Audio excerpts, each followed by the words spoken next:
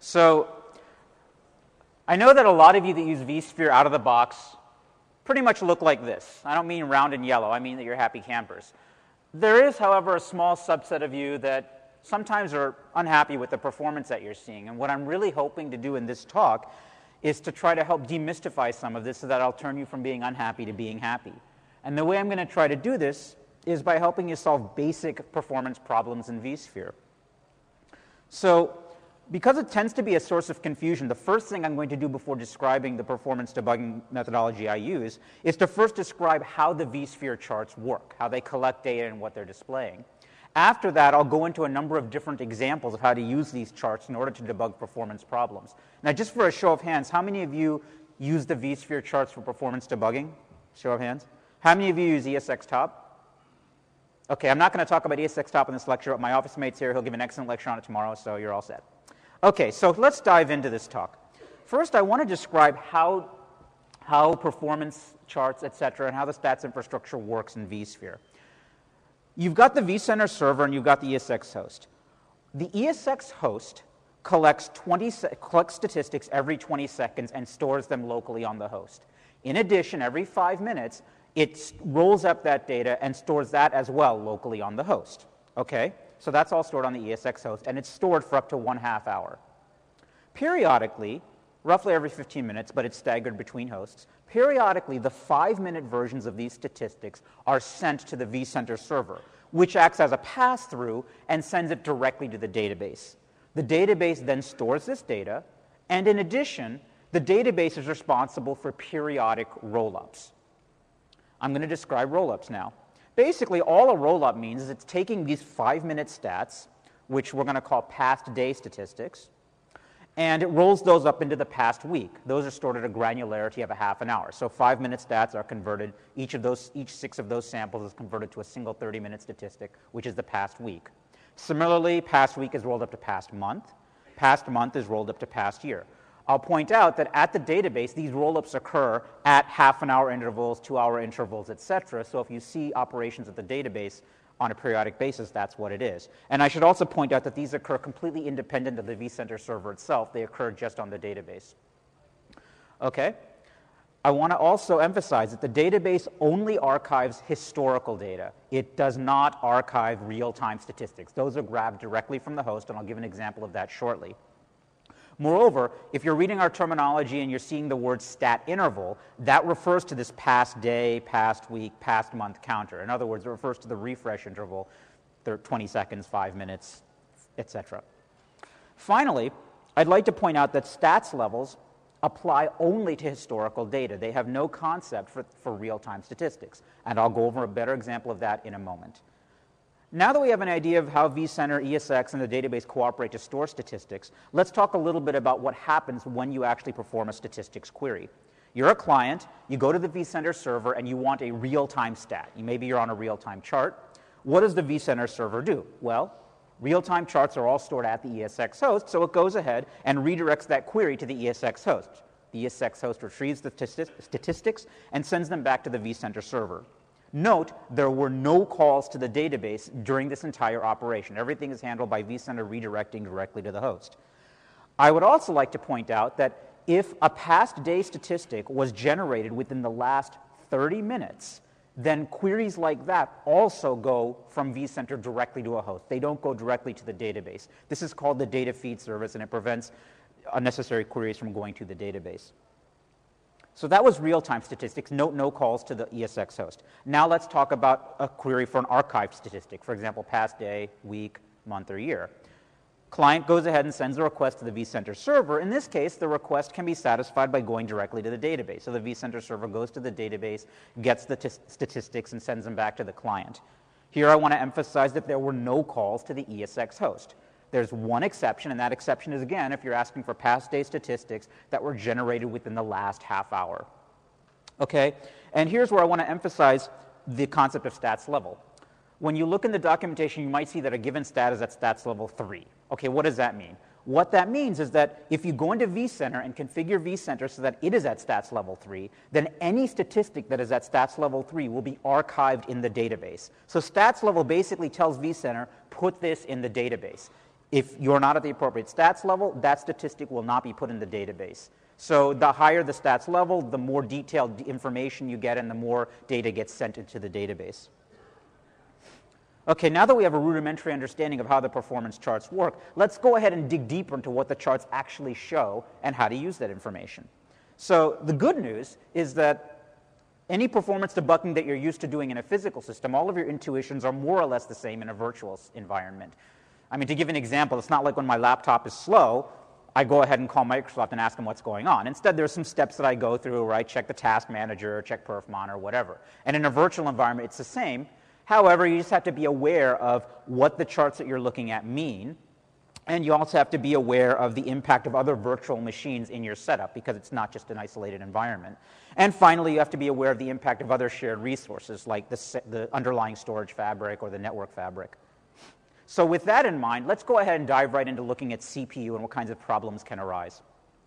So I find that the easiest way to explain the performance problems you might see with CPU is to first go over a very rudimentary diagram of how the ESX CPU scheduler works. So imagine we've got an ESX host right here, and let's be generous and give it 4 CPUs. Okay, now let's put a VM on it. For the purposes of this slide, the VM is a single CPU VM. Obviously, it doesn't really matter. He's green, so whenever he wants the CPU, he runs. Let's add another one. Whenever he wants the CPU, he runs because there's plenty of room. Another VM, you get the gist. So we don't have any kind of overcommitment here. We have VMs, and they can each run on the CPU, and they're all ready to run. When a VM wants to run and is able to run, it is in what's called the run state. And in that state, it's accumulating used time. Now let's add another VM. The VM is depicted in red because even though that VM wants to run, as you can see, there's no underlying physical resource on which it can run. So it accumulates what's called ready time. Okay? So you can imagine that if you're constantly in a ready state, it means that you constantly want to run, but there's no resource on which you can run, and that can cause performance issues. So occasionally ESX will go ahead and switch out a VM that's currently running and allow a VM that's been ready to run to go ahead and run. So now the VM that was formerly in the ready state is now in the run state and can accumulate used cycles. There may be some latency involved with pulling that VM in. For example, maybe the pages for that virtual machine are somewhere on disk, and ESX has to pull those in. So that's another latency to be aware of. Finally, there might be some other VMs that are either in the wait state or in the idle state. Essentially, either they're blocked on I/O or they're idle or they're voluntarily descheduled. Okay, so now that we have a rudimentary understanding of what's going on in the scheduler, let's take a stab at why a VM might be slow if it's due to CPU. Well, clearly, you're all familiar with the fact that maybe if you're running a job that's very CPU intensive, you might just be saturating the CPU, and therefore you might not see as good performance as you want. The counter that you'd look at for this is CPU usage average. From the previous slide, we also know that if you have a VM that really wants to run, but there's no underlying physical resource, it will be accumulating ready time, and that's logged by the counter CPU ready summation. Note that this should be sustained over a period of time as opposed to just happening once in a while. Otherwise, it might just be workload variability. Finally, as I pointed out, even when a VM is being scheduled by ESX, it might take some time to load in the memory pages for that virtual machine, and that's called CPU swap wait. I'm going to go into examples of these, but now you have sort of an understanding of where are the places I look when I'm wondering if a VM is slow, or why a VM is slow. Now I'm going to introduce one other concept before I move to the charts, and that's the concept of resource pools. You can think of resource pools as basically just like an ESX host, except that you get to configure how much CPU and how much memory is in that resource pool. In fact, I borrowed exactly the same picture because the same analogy holds, where you have CPUs, they're not statically assigned or anything, and you've got VMs, and they've got a limit, and they can't exceed that resource pool. Now, resource pools have the concept of have some tunable knobs called reservations, limits, and shares. Let's talk about that for a minute. You've got an ESX host here. Suppose I create a resource pool whose limit is 5.6 gigahertz. What that means is that the VMs that are within that resource pool cannot consume more than 5.6 gigahertz. It's a hard limit. Okay, so that's what a limit is. Note, by the way, that VMs are not statically linked to CPUs. It's all very dynamic. So that was a limit. Now, what's a reservation? What a reservation means is that under contention, a VM is guaranteed to get a certain amount of CPU. In this case, I've made a reservation of 2.8 gigahertz, which means that even when there's, no matter what contention they have on this host, that VM is guaranteed 2.8 gigahertz of CPU somewhere. Finally, there's a notion of shares. I don't have a good animation for that, but basically shares mean that when you're under contention and you have to give away CPU resources, give them away according to a priority, and that priority is expressed in shares. And this, remember, takes over after all reservations have been satisfied. Okay, now let's look at some of these charts to figure out how to diagnose these issues. Here I show my virtual center inventory, and the reason I explain resource pools is that I've got a resource pool right here, and it happens that both VMs within this resource pool are on the same host. Okay? CPU burn and spec JBB. I also show that the host has plenty of memory, and CPU. It's got 8 2.3 gigahertz processors, and it's got 48 gig of memory. So there's plenty of headroom, but I created the resource pool in part to show some of the pathological cases we might see in practice. Okay, here's the setup. We've got one VM, which is 2 vCPUs. Okay, and we've got another VM that is 1 vCPU. Okay, what I've done is I've put them in a resource pool whose limit is 5 gigahertz. So no matter what, these 2 VMs cannot take more than 5 gigahertz. Okay? So now let's take a look at some charts. In this chart, what I show is the CPU usage of the 2 vCPU VM. It's running a benchmark called spec JBB. One of the things that commonly confuses people about these charts is that if they're graphing things with multiple axes, they're not really sure where to look. You'll notice that this axis that I'm highlighting here is in milliseconds, but the number that I'm looking at is CPU usage megahertz. CPU usage megahertz, the y-axis for that chart is on this side. So any number that I've highlighted for megahertz, you should be looking at that axis. And what you can see by looking at this axis is that as I'm running this benchmark, this VM is consuming 4.4 gigahertz of CPU. Well, remember, it was a 2 vCPU VM. Each VM was 2.2 gigahertz, so we're basically fully saturating the CPU. If you wanted more performance but weren't getting it, it's because your CPU is saturated in this case. Let's take a look at ready time for this virtual machine. Again, we have to consider the axes. Here, the ready time is in milliseconds, which means that we should look at this axis right here. Okay? Now, I see that the ready time is 150 milliseconds. The natural question to ask is that bad, or is that good, or who cares? Whenever you see a chart that's in terms of time, it's very important that you take the time in that chart, in this case 150 milliseconds, and you divide that by the refresh rate of the chart. Note that the refresh rate, which is shown up here, is 20 seconds. If this were a past day chart, the refresh rate would be 5 minutes, so any times that you see would have to be divided by 5 minutes instead, and so on with past week, past month. So what's the offshoot of all of this? Well, this VM is seeing 150 milliseconds, but because the refresh interval is 20 seconds, the total percent ready time is 0.75%. It's less than 1%.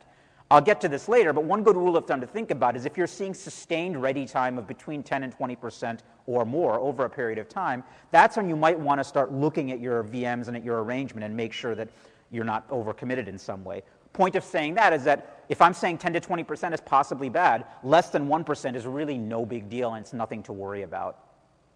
Okay, now let's kind of be obnoxious here. What I'm going to do is I'm going to turn on the other VM that's in that resource pool. Notice that instantly and that's a CPU burn VM, so it wants as much CPU as it's going to give it. It automatically ramps up to almost 2 gigahertz worth of CPU. Okay, so now what do we expect? Well, these VMs were in a resource pool whose total was 5 gigahertz. One of them was already taking 4.4 gigahertz, and now you have another guy that wants as much as one CPU. Clearly, these can't coexist, and both of them getting exactly what they want. And so what we end up seeing is that the first VM, the 2 vCPU VM, ends up accumulating some amount of ready time. As I show here, it can't be scheduled at the same time as the other one because there's a limit on the resource pool. And so now the ready time increases. It used to be 175 milliseconds. Now it's about 2,000 milliseconds. Let's do our little division. 2,000 milliseconds over a 20-second refresh interval means it's about 10%. We're in the region where ready time might actually start to make a difference. The nice thing about the spec JBB workload is that it's basically its performance is kind of directly correlated with how much CPU you give it, so a 10% difference, 10% increase in ready time correlates to about a 10% difference in performance. Kind of a nice benchmark for those purposes. Okay, so what we see is that we have these, here's the situation. We've got the 2 VMs in a resource pool of 5 gigahertz. Both of them want 100% of whatever CPU. So in VM0's case, with 2 vCPUs, it would want 2 full CPUs, or 4.4 gigahertz. In the case of VM1, it would want one entire CPU or 2.2 gigahertz. So the total that these guys want is 6.6 gigahertz. But no, they can't have it because they're in a resource pool whose limit is 5 gigahertz. So that's why they end up accumulating ready time. And if you do the math, it turns out that they have the setting of normal shares, and to sort of gloss over a lot of details, in the case of normal shares, it's syntactic sugar for saying give them as many shares as they essentially have CPUs. Because VM0 has twice as many vCPUs as VM1, it gets twice as much CPU. And that's why VM0 gets 3.3 gigahertz and VM1 gets 1.7 gigahertz. They're in a ratio of 2 to 1. And I demonstrate that right here. You'll see that before the circled region, the CPU usage for the spec JBB VM was about 4.4 gigahertz. But as soon as I turned on the other virtual machine, it dipped down. And as soon as the other virtual machine was turned off, the CPU usage went back up again. Let me talk about one final thing. We talked about how CPU saturation, which we're all familiar with, can cause performance problems. We talked about how ready time might cause performance problems. Final thing I want to talk about, when it takes time for ESX to pull in, say, the memory for a virtual machine, then that's called swap wait time. And that can have an impact. This particular case happened to me actually as I was preparing this talk. I had a VM that was running a Java IDE, and every time I clicked on it, it took a long time to come up. And after a while, I was getting kind of annoyed. So I thought, well, maybe I should actually practice what I preach and look at these charts. I looked at this chart, and I realized if you take a look at the y-axis here, you'll see that this swap wait time is approximately 20,000 milliseconds, or 20 seconds.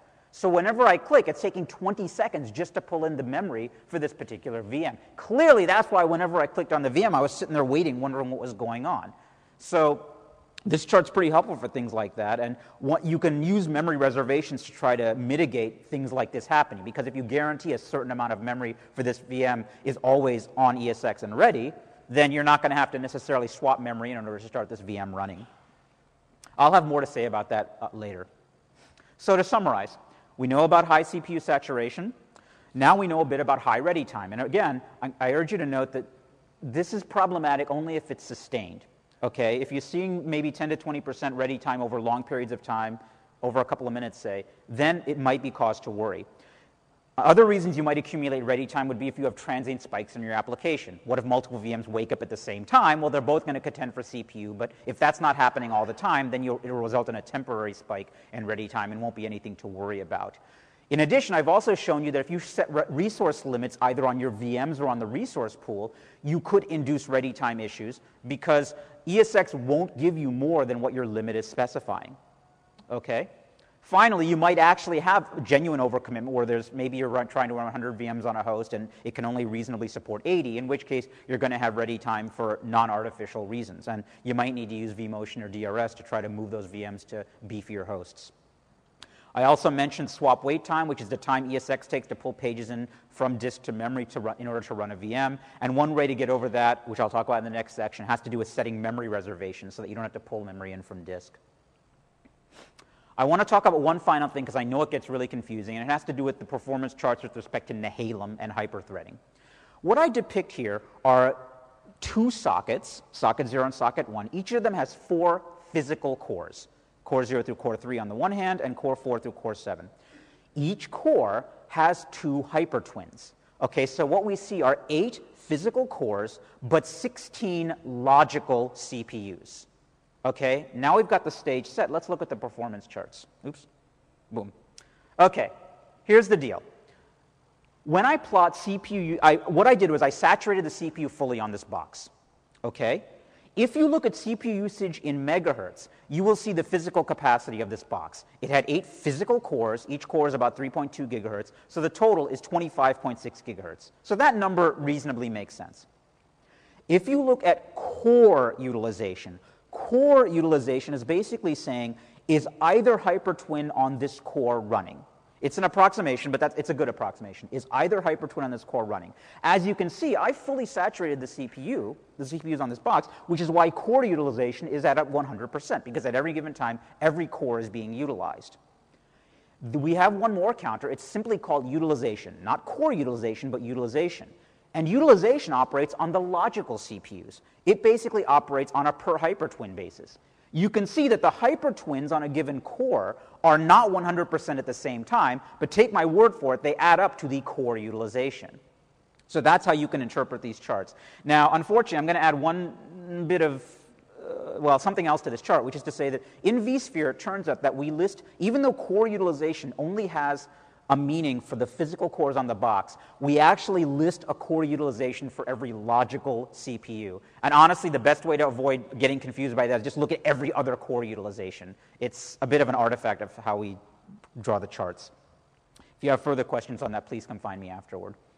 Okay, now that we've discussed CPU in some detail, let's talk a bit about memory. As you all know, ESX has the job of balancing memory usage between multiple virtual machines. It allows what I'm going to call overcommitment, and what I mean by overcommitment is this. Suppose you had 10 virtual machines. If each virtual machine were configured to be 1 gigabyte in size, you might think you need a single 10 gigabyte machine in order to run them. But that's not really true, because what you're really concerned about is the working set of each virtual machine. If each virtual machine had a working set of 100 megabytes, then 10 of them would occupy about 1 gig, and you'd need a little bit more than 1 gig to run all of them. So you can see the configured size of the virtual machines can exceed the configured size of your host, and you're still going to have good performance. One way that ESX tries to allow this to happen is by doing what's called page sharing, in which it notices when pages both within a VM and across VMs are exactly the same. And if they are, it stores exactly 1 copy in memory. When ESX does determine that one VM needs more memory, and it has to steal memory from other VMs, it uses a variety of mechanisms, which I'm going to talk about on the next 3 slides. Those mechanisms are ballooning, host-level swapping, and compression. Let's first talk about ballooning. Ballooning is basically the very polite way for ESX to ask a VM to surrender memory to give to another virtual machine, because they're all sharing the same memory pool within the ESX host itself. So here's how you depict it. You've got an ESX host with 2 VMs, and all of a sudden ESX realizes that VM2 needs memory. So ESX goes to VM1 and says, hey, dude, can you give me some memory so I can give it to VM2?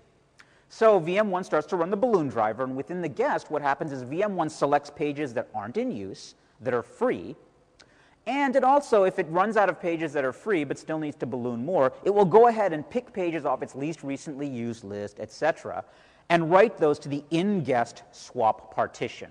This is why when you enable ballooning, you have to have an in-guest swap partition. Notice this is all done with cooperation of the guest OS. The guest OS is figuring out what pages it's not going to use and gives them up to ESX, and after ESX gets those pages, it reclaims them and sends them back to VM2. So this is the least intrusive way for ESX to divvy up memory between different virtual machines, okay? And it has minimal performance impact, usually. Okay, now let's take another end of the spectrum. Let's talk about swapping. In swapping, you're not being polite when you ask for pages. You're basically saying, look, I'm ESX, you're a VM, and I need to give pages to VM2. So what ESX does is it basically just tells VM1, okay, I'm going to take these pages right now. It writes those to a swap file that is external to the guest. If you've ever looked in your VMware directory, you'll see that there's a .vswp file, and that's what this is. So it writes these to this file that are external to the guest. It claims those pages, and then it gives them to VM2. You can imagine, though, that there's 2 performance implications to this. First, because VM1 has no say in what's getting moved out, VM1 might suffer performance problems if those happen to be hot pages. Number 2, whenever VM1 wants to when it first wants to re-access those pages, ESX has to go to disk, pull those pages in, and then give them back to VM1. So when you're seeing large amounts of swapping, what that tends to mean is that there's large amounts of competition between VMs for underlying host physical memory. Well, that's workload overcommitment, and that will result in performance degradation. And part of the theme of this section of the talk is to show you how to see that in the charts. Finally, we also offer memory compression, which is what we do between ballooning and swapping. In memory compression, what we do is we have the same picture where we have VM1, and it's using a bunch of pages. I've highlighted 2 in particular. ESX now has what I'm going to call a compression cache. This is in memory within ESX. This is new in vSphere 4.1.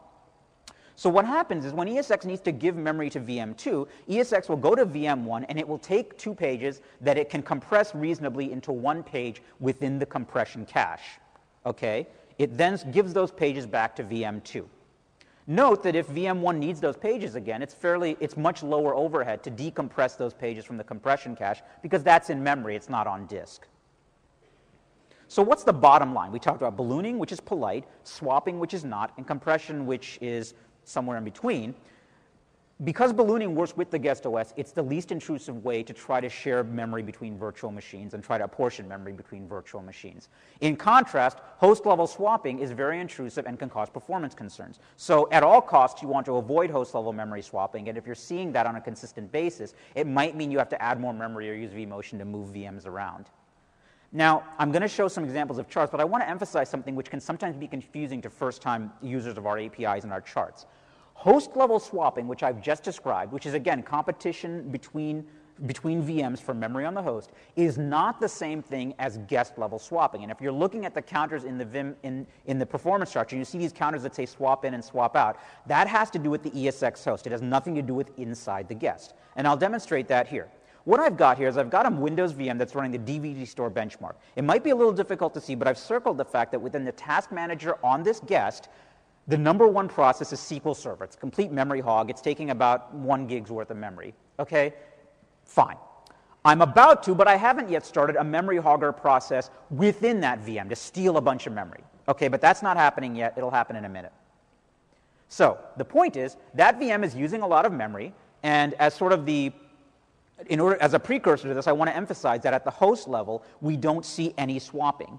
These are the mem.swapin and mem.swapout counters. What those counters say is that at some point while this VM has been powered on, has there been any swapping? If they are non-zero, it means that there's been swapping.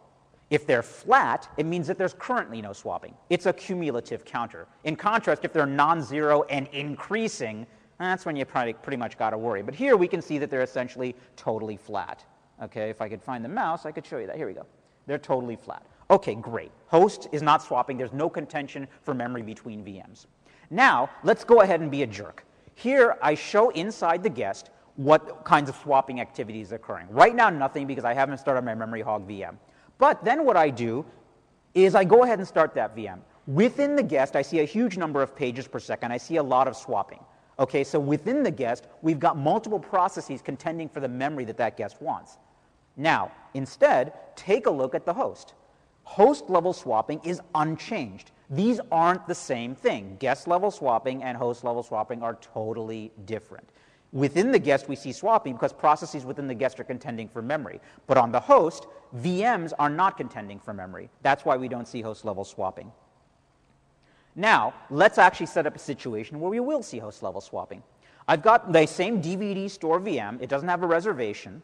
And it's using currently 1 gigabyte's worth of memory. So no more memhog VMs or any junk, no more memhog processes or anything like that. I've put this on a very beefy ESX host, and I've put in a different VM, memhog, and I've given it a 1 gigabyte reservation. For memory, when you say that it's a 1 gigabyte reservation, it means that that VM is guaranteed 1 gigabyte of underlying ESX memory. Okay? Now here's the deal. Both of these guys so the memhog VM gets 1 gig no matter what. DVD store wants to use at least 1 gig. But what I did was I put them in a resource pool whose limit was 1.5 gig. Who here thinks that's a problem? Okay, you don't have to raise your hand. It's a problem. Because the thing is that now both of these VMs are trying to use a lot of memory, but the limit of the resource pool is 1.5 gig. So what you're going to see is a lot of host-level swapping because now it's trying to give memory between different competing VMs. Forget about this being a resource pool. You can imagine that if you were on a host and you had like 100 VMs and each of them had a large reservation or some of them had limits or whatever, you can induce exactly the same behavior. Now, what I want to point out here is that part of the problem is that we've got a limit on the resource pool and a fairly high reservation for one of the VMs within that resource pool.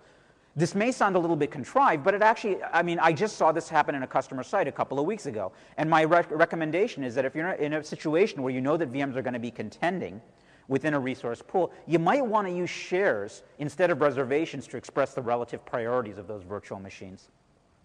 So how you can see that in the charts, what I show here are 4 different lines. One is the swap in and swap out counters that I showed before. Remember, those are cumulative. If they are non-zero, as they are in most of this graph, but totally flat, then that's completely fine. They've swapped in the past, but they're not swapping right now. But take a look at the region that we're looking at. You can see that they're pretty increasing pretty drastically. This means that ESX is struggling to retrieve memory from one VM to give it to another VM. I would also like to point out one more thing, which is this orange line right here. If I can, again, oh, here we go. You can see that ballooning kicked in at first, and ballooning was occurring in order to try to satisfy the memory demands. But at some point, ballooning had to give up and just give way to swapping. Final thing. You remember I referred to swap weight earlier. I said, well, if you want to schedule a VM, and if the memory for that VM is somewhere on disk, ESX has to pull it in. And that's captured by the swap weight counter. Well, what you've done there is you've incurred some amount of host swap in. So you should be seeing that if you look at the swap in counters. And if, as I show you here, it's very difficult to see because the blip is very short.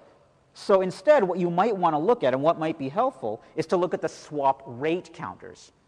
The swap rate counters correspond pretty precisely to the CPU swap weight counters, so they're actually pretty useful. One rule of thumb that we use is, let's face it, if you're seeing consistent host level swapping of any type, it pretty much means you're overcommitted in perhaps a bad way. We have a rule of thumb that if you're seeing host level swapping of any sort, it's generally bad. If you're seeing it 1 megabyte per second or more, then that's definitely even more of a cause for concern. So keep those kinds of numbers in mind. Okay, so let's just summarize what I've talked about. As I mentioned, host-level swapping is not the same thing as as swapping within the guest. The counters that you see at in the Vim API, mem.swapin.average and mem.swapout.average, refer to whether the pages for a given VM have had to be swapped in or out in order to satisfy the memory demands of another virtual machine. Okay? And remember that that's host-level swapping. Within the guest, one way you can observe swapping is by looking at the in-guest counters, like I was doing with perfmon.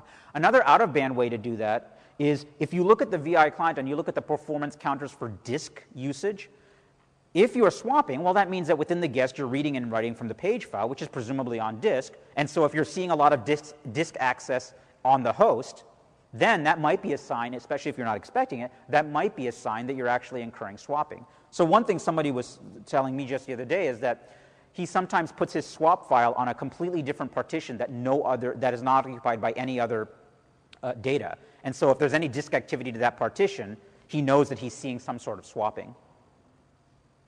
Okay, and in this case, it's a problem that's within the guest that these two processes within the guest are competing for memory, which means that increasing the size of the VM might be a way to solve this kind of problem.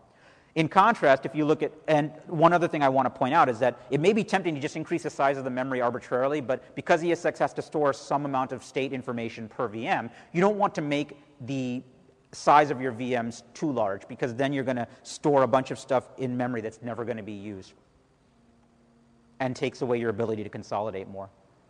As for host level swapping, remember that's basically VMs that are competing for the underlying memory. If you're seeing any kind of host level swapping on a sustained basis, that's bad. It's especially bad if you're seeing more than 1 megabyte per second. And you can use DRS, or you can add more memory, use vMotion. Those are some ways that you can accommodate this problem. I think one final thing I want to point out is that, remember that I talked a bit about swap weight, where you're trying to use a VM and ESX has to swap in the memory from disk. If you want to combat situations like that, you might consider setting a memory reservation, which basically says, okay, always keep this much memory for this VM in memory. Trick is you don't want to make the VM's memory size the same as the actual VM size, because then you're basically saying this VM always has to be in memory, and that's wasteful. So it's better to estimate the working set size of the virtual machine instead. Okay, we've looked at CPU and memory. Let's look at disk. So the ESX storage stack has a lot of different statistical counters for latency and for throughput. I've depicted here a diagram of the storage stack with 3 labels, K, D, and G. These are more for legacy purposes, and depending on what tools you use, you might see these instead, where K stands for the time spent within the kernel, D stands for the time spent within the device. In other words, it's left the kernel, it's either at the HBA or it's at the storage device. And G stands for the sum of those two. It's the latency that would be seen by the guest, or the end-to-end latency. Now, in practice, in the vSphere client, we show everything with names like total latency and read latency and kernel latency, but now you know where those derive from. So one thing I want to point out, because I know in previous versions of vSphere this has been somewhat confusing, and I want to emphasize that in vSphere 4.1 this is no longer a problem because these counters have been exported. But if you're looking at a situation where you have an HBA or iSCSI, then you can look at the disk performance counters for the ESX host, and you'll be able to see the latency and throughput characteristics. Okay, so both for the fiber channel case, you have an HBA which is connected to a SAN, and so that's just disk latency. And for iSCSI, you've got an initiator which is talking to a target which is talking to a disk. Great, all of those disk stats. If you look at this ESX host, you'll see its statistics. In contrast, NFS is a slightly different story. Again, this is different in vSphere 4.1. But with NFS, think about what's happening. You've got this NFS client. It's making requests to an NFS server. And it's that NFS server that's actually doing the actual disk block traffic. As a result, if you were curious about the disk performance, you'd want to examine the disk performance on the NFS server itself. And just to give a more concrete example of this, I show my own setup where I show 4 data stores. One is an NFS data store. The next one is a simple VMFS volume. And the final one is an iSCSI data store. What I did was I went to the host and I clicked on its performance tab. And you can see that I don't even have an entry for NFS. All I have is entries for local and for iSCSI. So again, this is different in vSphere 4.1. We now have NFS-related latency counters. But for those of you that aren't on 4.1 yet, you note that for NFS, you'll have to look on the server itself. And just to emphasize that, what I did was I generated a lot of traffic to an iSCSI LUN. And when I look at the disk traffic on the ESX host, of course, I see disk traffic because it's as if it's just an extra partition. In contrast, if I generate traffic to an NFS partition, I have to look on the NAS device itself to see the disk traffic. I was doing this because I was doing a make compilation. I was trying to figure out why it was slow, and the partition was on an NFS server, so I had to go across to the NFS server to figure out what was going on. Okay, so what do I do when I debug disk performance problems? One of the things I think is really important is to understand the specs of your device. It's important to understand if you're using a local drive that maybe you expect 40 to 60 megabytes per second. If you're using fiber channel, depending on whether it's 1 gig or 2 gig or whatever, you expect maybe 100 megabytes per second, 200 megabytes per second, etc. In addition, one of the most important things to think about is latency. So typically speaking, if you're less than 10 milliseconds of latency, you're pretty much golden. 10 to 20, you're still golden, but a little less so. Above 20, you might want to start to worry. And above 50, it might signal some sort of performance problem. So you can use our latency counters to try to look at this to try to figure out what's going on. And in a lot of situations, these end up being configuration issues. Maybe you thought you were using multipathing, but you weren't. If you're using iSCSI, maybe you've put it on the wrong switch and it's not giggy or anything like that. Also, maybe you've got a cache and you haven't enabled that cache. I want to say a word or two about units because I think this is really important before we go to some of the charts. So I've just gotten done telling you, you should understand how many IOPS, how many operations per second you expect, and how much bandwidth you expect, okay, and what the peak capacity is. Now, it turns out in the vSphere client, we actually show commands not per second, but commands per refresh interval. So in other words, whatever number of commands you see, you divide it by that refresh interval. If it's a real-time chart, that's 20 seconds. Past day, that means 5 minutes. Moreover, we show the bandwidth for disk in kilobytes per second, not megabytes per second. And I show this here because this actually bit me. Here I'm running Iometer, and in Iometer I can run a test that can exercise bandwidth and latency, bandwidth and IOPS. And what I do is I overlay that on the equivalent chart at the vSphere level. Now, what I show you is that within the guest, and this is an isolated situation so I know these numbers are correct, within the guest I'm seeing 16,000 IOPS. When I look at the same number in vSphere, I see a number 323,000.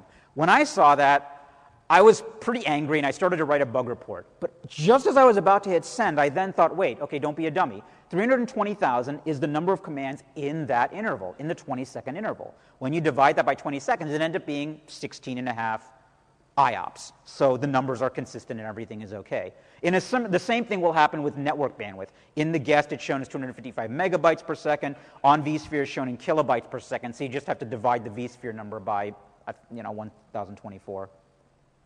Okay, let's go over some simple performance examples. The first one, I was running a SQL query and I temporarily disabled the cache on my SAN in order to demonstrate a performance issue. I know the specs of my SAN. You can see that in the circled region, this is a graph of bandwidth versus time, that the bandwidth is somewhat low and that the query itself takes quite a long time. Isolated setup, so I know that this is my query. After I re-enabled the cache on the SAN device, I automatically saw both increased throughput and lower latency for the end-to-end query. Bottom line, check your configuration. Things like this can happen. You might be oversubscribing your SAN. You might not have the queue depths on your adapters right. All of these things can cause performance implications. Let me give another example. This actually happened to me. I was sitting at my desk and I was powering on a VM, and occasionally it would take 5 seconds, and I was pretty happy. Occasionally it would take 5 minutes. And I was dumbfounded. I thought, how could it possibly, for the same VM, why does it take 5 seconds or 5 minutes? So after I screwed around for a while, I finally decided, okay, well, maybe I should take a look at the disk, because I know that power on exercises the disk, maybe to read in data from swap, or maybe to allocate a swap file, etc. So let me take a look at the disk metrics. So here's what I did. vSphere has a chart. It's called highest disk latency. What that shows you is the highest latency within the refresh interval. Okay, in this case, that's within the last, so every 20 seconds, it charts a new point saying within that 20 seconds, what was the highest disk latency for that host. Now, as I mentioned, less than 10 milliseconds, great. 10 to 20, still okay. 20 to 50, maybe not so okay. Greater than 50, very bad. When you're at a point where you're at 1,100 milliseconds per disk command, I don't even know what to say to indicate how bad that is. Okay, that's like, let's get an exorcist here. So, once I noticed that, I thought something is really totally screwed up here. So I took a look at the Events tab for vSphere, and what I noticed was that the data store on which that VM was located was losing access periodically. Turns out whenever I power on the VM and it took 5 seconds, that data store was connected. Whenever I powered it on and it took 5 minutes, it's because it was intermittently losing connectivity. Bottom line, when you're seeing high latencies, it might not just be a performance problem. It might also be some sort of connection problem within your system. Let's take a look at one more example. In this example, what I have is a number of virtual machines that are sending disk traffic to a NAS device, which is a VM on the same ESX host.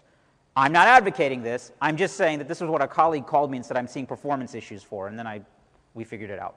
So anyway, these VMs are communicating with this NAS device to show disk traffic. So as you all know now, the predominant disk traffic should be from the NAS device, okay? Because all the others are communicating over the network to the NAS device. So here was the problem. One day he calls me up and he says, hey, you know what? I can't log into my VMs.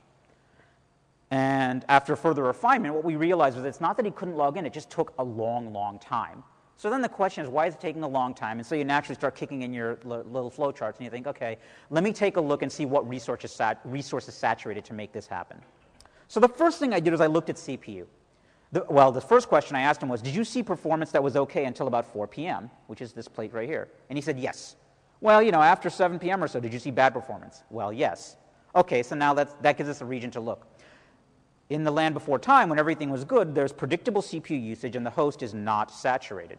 However, once he started seeing performance issues, the CPU usage was completely chaotic, it was completely saturated, and basically bad things were happening. So now the question is, what's going on? We're seeing massive amounts of CPU. This clearly is one reason that he's seeing an inability to log into his VMs. Okay, let's go a step further. Now let's take a look at the disk usage. When everything was good, we see predictable, balanced disk usage. I lied a little bit when I said that the only disk traffic is going to the NAS device. Actually, the VMs also have a local storage where it sends a minimal amount of traffic. But the point is there's minimal reads and writes from each of these virtual machines, and it's balanced. But once you take a look at when things are pathological, you see extremely uneven disk traffic. And not only that, you see that one VM is completely monopolizing all of the disk traffic. It's the VM whose color is red. Unfortunately, I couldn't highlight that because it scrolled off the screen, but the point is that's actually the NAS VM. So what we're seeing is that guy is utterly monopolizing all of the disk traffic where it wasn't before. Moreover, if you look at the breakdown of disk traffic, you'll see that when everything was good, there is both read and write traffic. I apologize, I didn't highlight the read traffic, but it's there. But once things started performing very badly, all you saw was write traffic. Okay, let's put 2 and 2 together and get 4. You've got this NAS VM which is monopolizing all of the traffic, and now all of a sudden all you're seeing are writes. Well, that's kind of interesting. So this is where I took a look inside the VMs to try to figure out what was going on, and this is eventually what I discovered. It turns out those VMs, which by the way were all identical, were all stuck in the exact same error loop. It was a tight error loop that was writing to a log file, which coincidentally was on the NAS VM. So every single VM is in a tight loop, consuming a bunch of CPU. Every single VM is writing to this NAS device. This NAS device is now getting hammered with write traffic, and that's what was causing this performance problem. So getting them out of that error condition was actually the solution to this problem. It wasn't necessarily virtualization per se, but we did have to look at a lot of these different metrics and then have some insight into the application to try to figure out what was going on. Okay, let's move on, talk about network for a little bit. What do I look for when networking is an issue? Well, the honest answer is I ask my office mate who's sitting right there. But when he's not around, I take a look myself, and what I look for is I look at the specs of the device, and I try to understand whether I'm getting what I expect out of those specs, the bandwidth, IOPS, etc. And one of the first things I always do is check the networking settings on my host, because things like duplex situations matter, whether I'm running a firewall, whether I'm connected to the proper NIC or to the proper network. Those all make a difference. I want to add a caveat. When you're looking at these networking charts, the same caveats for units apply here as applied with disk. In disk, we were seeing that commands reflected commands per refresh interval, and that bandwidth was in kilobytes per second instead of megabytes per second. For networking, Bandwidth is in kilobytes per second, not megabits per second.